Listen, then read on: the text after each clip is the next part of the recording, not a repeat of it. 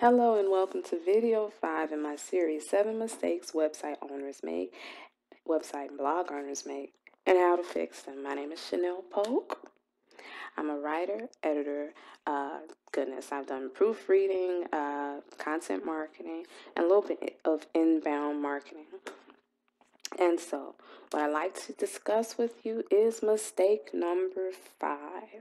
Mistake number 5 is people don't put themselves in the shoes of the people who will view their website or blog.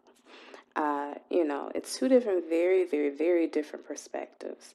Website owner and reader, or website visitor, a blogger, and person who's reading the blog. Okay, so these people are coming at things a lot of times from two different angles, and as a person who has a website or blog, you have to be able to look at it objectively from the perspective of the person who is going to view it.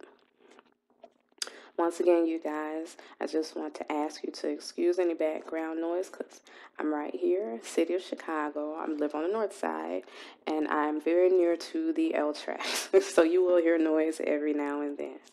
Okay, so back to the topic. I've seen people who've had websites that are pretty much online stores, and their main goal is to sell their digital product. It is to sell clothing. It is to sell whatever it is they're selling.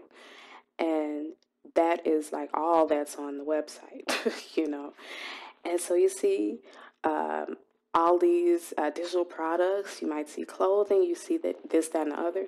And you see nothing that tells the viewer about what the website is about, or who runs it, or anything about the company. And so we have to understand that the saying goes, it takes 7 times for a person to view your product or to learn of your brand, that sort of thing, before they actually become a customer.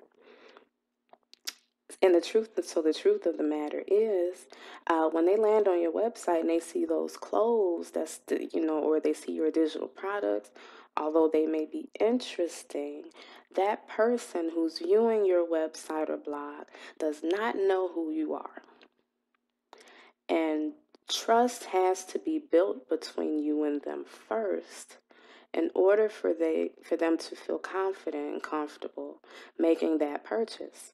You have to ask yourself, what would it take for you to spend your hard-earned money at a website or blog you've just landed on for the first time, or maybe the third time? And you've never heard of this before. You've never heard of Chanel Polk before necessarily. But here I am. Let's say you scroll down, and let's say I was selling my training series for $100, and you say, that sounds interesting, but I don't know about $100 because I don't know this lady. Who is she? What is she talking about? What is she selling? You have to ask yourself from the customer's perspective, from the website viewer's perspective, from the blog viewer's perspective. What do I need to know? What do they need to know before they separate themselves from their hard-earned money? So here are the things that I suggest people do in order to build trust with the people who come to their websites or blogs. First, I say add an about page. The about page is the starting point, and it tells people who you are and why you exist.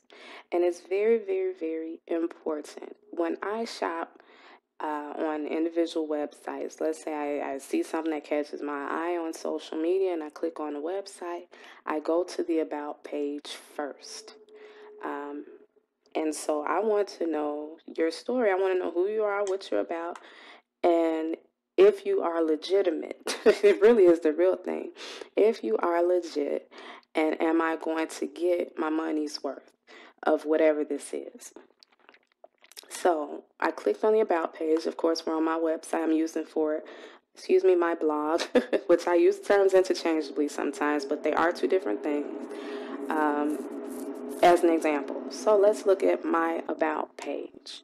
So it begins here. I conduct keyword research and write search engine optimized blog posts, new style and feature articles, product descriptions, and web copy for newly created and well-established blogs and websites on topics ranging from politics to health and beauty and every topic in between. Well, got a question for you. Does that tell you anything about Chanel Polk? Okay, so here's my answer to you. It tells you what I can do. It tells you what I'm qualified in. If you scroll down, it tells you some of the work that I've done, for whom, and it tells you about my education and certifications. But does it tell you who I am? The answer to that is no. So what you want to do, here's what you want to do. And as I described earlier, I'm in the process of changing and upgrading and updating my blog. So what you want to do and what I'm going to do with my About page copy here is that I am going to tell my story. I've said in previous videos that I started my blog Forever Natural Hair after I experienced hair loss. If I included that here, would that change your point of view, change your perspective about me? Let's say you're a woman who came to this About page and you read that I experienced hair loss.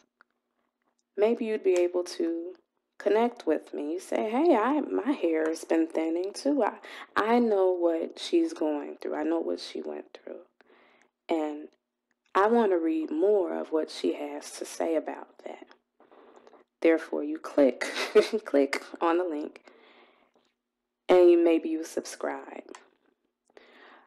So maybe you'll say, hey, look, my website is connected to a business. It's a professional enterprise. My blog is connected to a business.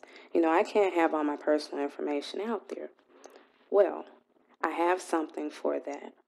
So I want you to think about a story attached to a business that you may know, that you remember, that resonates with you and that sticks in your head.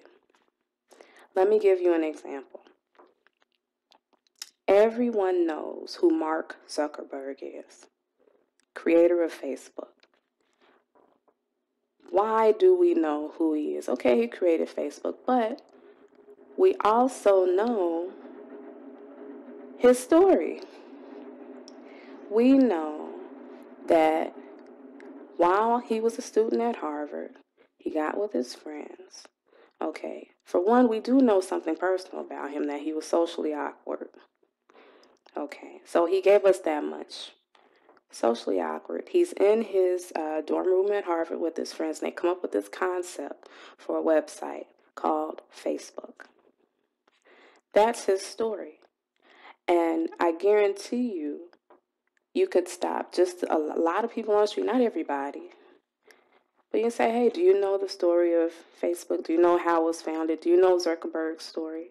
And they would tell you a little something about it, because that business has been successful in connecting with its viewers, its readers, and the people who use its product on a daily basis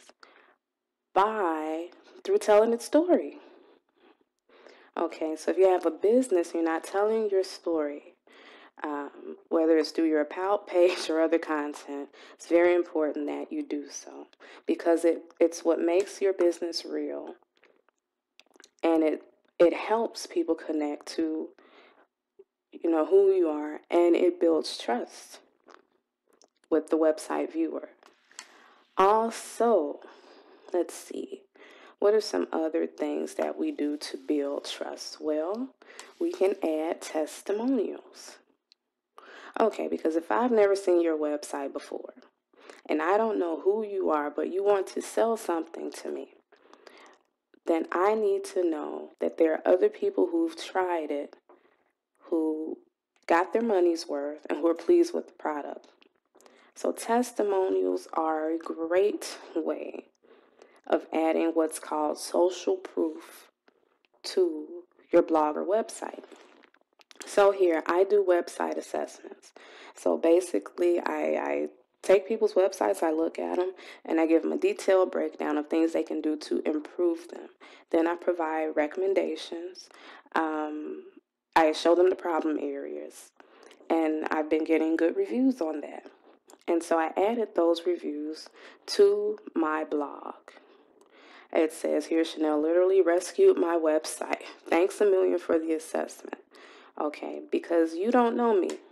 You know, I may look like a nice lady, which I would say I am, but you don't know who I am. You know, if you want to purchase a service from me, you need to know that I'm legit. It's the real deal, that I'm going to give you your money's worth.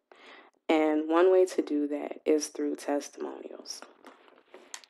So we talked about social proof. Social proof also builds trust. Outside the scope of this video, I'm going to say a little bit about it, but you know, it's really outside the scope of things. Here is social media.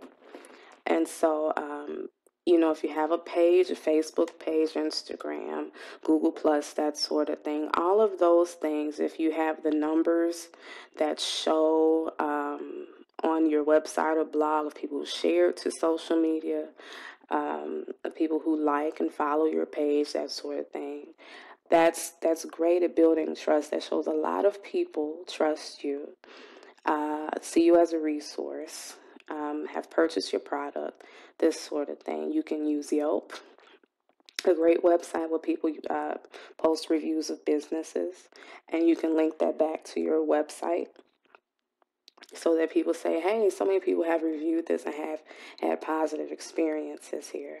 Okay, so I feel more comfortable as a website viewer. People will say, I feel more comfortable as a website viewer, spending my money, buying these services, that sort of thing. Also, I'd like to add about the About page. If you have a business that has more than one employee, you want to have all of your key players listed on that About page. So I want to see information about the owner, just a little bio and a picture, which is really important, about the bio, about the owner, and any other key players there, because, you know, pictures, good quality pictures, that show people who are smiling, happy, confident, and ready to serve the client, ready to serve the customer. So those are things that are important to show, along with a little bio that explains how they work in the company and how they work to serve the customer, because it is all about service. So those are just a few of the things that you can do to help people build more trust in what you have to offer. You want to look at your website or blog from the perspective of the website viewer, the customer, the client, and you want to structure your blog or website in a way that provides as much information as possible to them about what you do, who you are. You want to craft a story around your business, your brand, that connects with the hearts of the website viewer, of the blog, reader. You don't have to give up all of your personal information, but you want to look for the interesting parts that really connect. And that's what you want to put on your website to build that trust. Once again, thank you guys for watching. If you have any questions, come to my website and click on that Contact Chanel tab. You can also leave a comment or a question on the video, and I'll be more than happy to answer it for you. Thanks again for watching, and we're on to video number 6.